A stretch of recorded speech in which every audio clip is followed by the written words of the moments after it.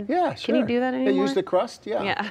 Yeah, that's a good question. We know Chad down at Webster Pond has plenty of feed available for people. I think they usually like you to use that. Yeah, it's probably a little healthier for the birds to have a consistent diet, like it is for all of us. Right, sometimes they say, don't feed the birds. And I don't Yeah. even know what the rules are anymore, but you just go with the rules there. But anyway, it is still really nice out here on the weather deck with lots of sunshine, but things are going to be changing between now and tomorrow afternoon, so let's get right to it. Here's what's new and what's next as we look ahead on our weather maps. First things first, our weather right now is great, but we are still timing out the threat for passing thunderstorms. And really, despite the gorgeous weather we have right now, between now and especially mid-afternoon tomorrow, we will have an occasional threat of thunderstorms.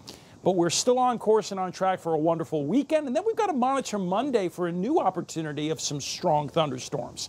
So let's hit up the radar. Again, here in central New York, there is nothing going on. However, between now and let's say 8, 9 o'clock, don't be surprised if something tries to form somewhere around here and then move into central New York. Now, besides that local threat, look at this. There are rounds of showers and storms. The closest is actually not that far away, just north of Kingston and Peterborough.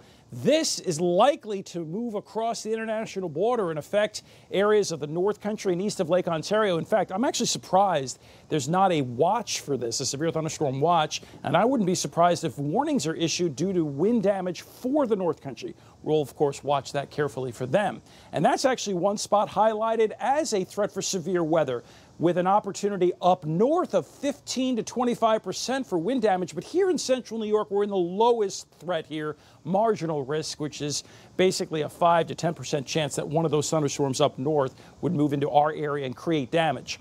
Again, tomorrow we have a new opportunity to pop up thunderstorms. It's kind of the reverse of what we have tonight, in that the best chance for thunderstorms to have damaging wind would be likely south and east. Why?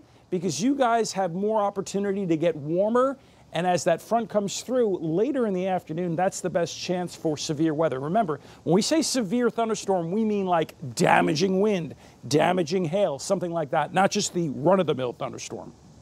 So anyway, as we look ahead between now and this evening, remember, we've got those thunderstorms up north we're monitoring, and then possibly something that may pop up between now and 9 o'clock in central New York. This is more conditional. A lot of our computer models are saying it's going to happen, so we'll throw it in there.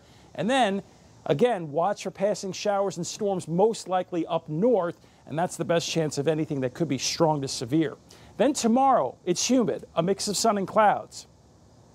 New front starts coming in hour by hour. Notice we're just seeing developments early afternoon in central New York.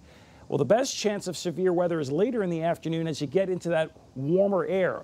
We'll watch it both for central New York and southeastern spots. Remember, the weekend's great. Less humid, but still seasonably warm, around 80 Saturday, 84 Sunday. And remember, as we look ahead, we've got new opportunities for thunderstorms Monday, and some of those could be feisty as we finish the day. Stanley Law Skywatch. 81 downtown to the Adirondack Furniture Camera. We're good for now, but we'll keep an eye on that radar. And you can too with the CNY Central Weather Authority mobile app on your phone. So if you don't have it, download it today. Now back inside. Pete, thank you.